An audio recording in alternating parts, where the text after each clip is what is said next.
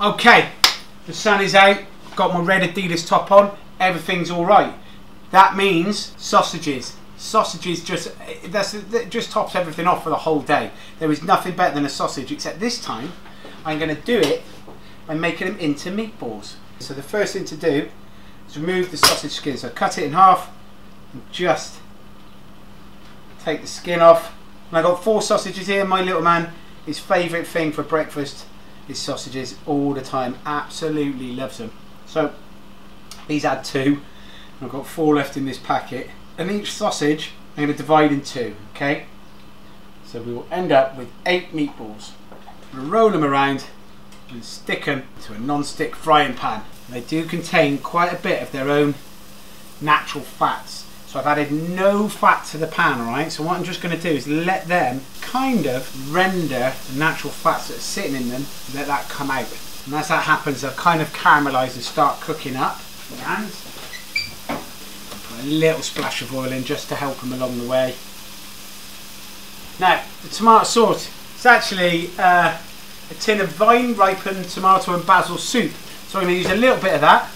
Got some fresh tomatoes, a bit of chilli, some garlic, a few mushrooms, and some of this. It's a little bit of black cabbage, Cavolo Nero cabbage. Really nice, really bitter flavour. And I've got some fresh Parmesan cheese I'm going to grate on the top when I finish. Pasta shells here. They're going to go in. Salted water. I'm going to cook them for about 8 to 10 minutes.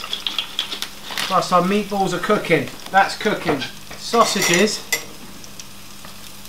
beginning to colour up. Mushrooms, just going to take the stalks off them. I'm going to thinly slice them, okay? They won't take very long to cook. The good thing about thinly slicing it means that they'll break down quite quickly. The garlic, again, I'm going to thinly slice that. The Cavolo Nero, the black cabbage, I'm going to chop that as well, but not very thin, okay? It's quite chunky, alright? And quite often this cabbage, so you can cook this for quite a long time. It's quite robust, but actually I'm going to throw it in last minute, so it's still got a lot of that irony greenness. And just if there's a bit chunky, crunchy ends at the end, don't use that. It's just a little bit tough. And the meatballs now, you can see, just beginning to set up nicely, cook up nicely. Tomatoes, going to chop them up as well. Just dice them. The red chilli, thinly slice that. Everything now is on the chopping board ready to go. The meatballs are cooking away. They don't take long at all. See that? A little bit caramelisation, a little bit of lovely colour on it. At this point, I'm going to put in the garlic and the chilli and the chopped tomatoes. And then the trick now is to leave it still, okay? So the tomatoes will cook, they'll break down, and that pan, as it draws that moisture, it'll suck all the moisture out of the tomatoes and start to break them down. The more you move it about, the more it creates steam. The more it creates steam, the less chance it's got of breaking down. So you just leave it there and it just begins to suck all of those juices out of the tomatoes, and it creates this natural, beautiful tomato sauce. Leave it alone. Stand back. And you can see now the tomatoes are breaking down. And that juice is coming from it, that natural tomatoes. You're just making a natural tomato sauce. And then into that, this is where the thinly sliced mushrooms go in. And the same again, we'll just give that a fold through. Pasta shells are cooking, they're still quite firm. The mushrooms, again, they can take so much water, so they just begin to absorb. And the sauce is being made basically from the natural juices that come from the tomatoes and the mushrooms. And I'm going to add a splash of this at the end, this tomato soup. If you think actually a tin of the ready-made sauce is about, I don't know, £2, 70, 80, £3, that's a couple of quid. So it's even cheaper than buying your ready-made sauce, alright? And the yield, the amount you'll get from it is much more. Those tomatoes have really broken down. They've made like this lovely tomatoey stew. And the mushrooms as well. They're beginning to kind of wilt and go soft. And they're breaking down as well.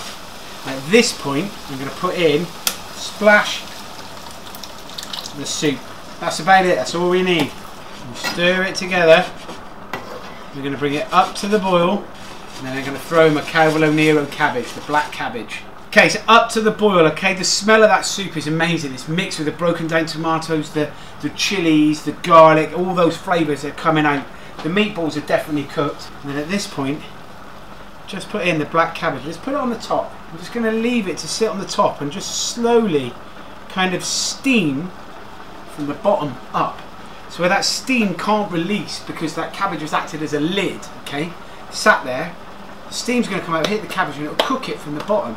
And then we're just going to fold it through. And just wait for that cabbage to slowly wilt. You can see it changing colour. It's going from that kind of really raw green to quite vibrant and fresh.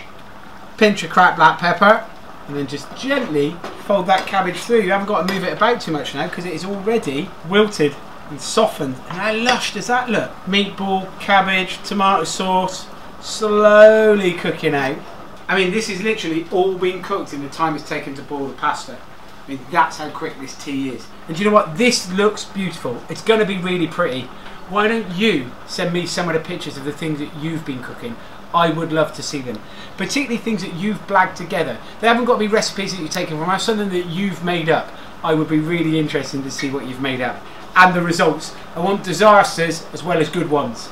Pasta's cooked. I'm going to drain it. I'm going to add the pasta to the bowl. Just going to gently manoeuvre it about. Make sure it all mixes. And then to finish, just going to put on the top some freshly grated Parmesan.